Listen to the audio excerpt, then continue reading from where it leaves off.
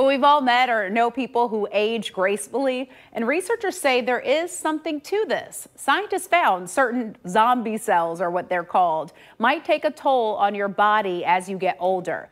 Thankfully, there are some steps that we can all take to keep our bodies fighting. Why are people happy and spry as they add years to their lives and others struggle with sickness and disease?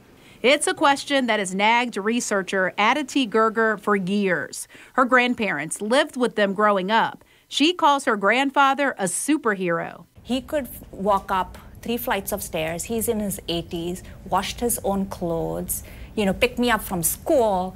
Her grandmother was the same age, yet she struggled. Since she was in her 60s, she was constantly getting one disease or the other.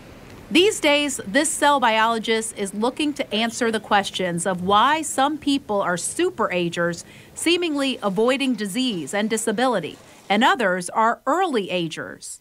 As we age, we kind of have these funky-looking cells in us called zombie cells.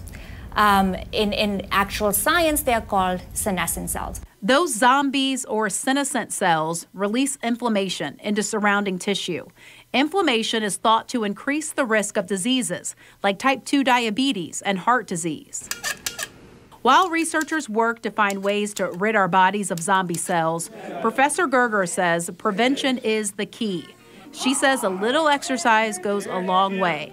Keep a positive attitude. Your mind will tell your body what to do. And eat a healthy diet.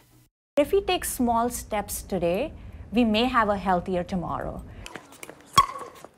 Something we all want, right? So researchers also say it is important to maintain an active social life. Studies have found that people who keep strong, healthy relationships tend to have longer lifespans.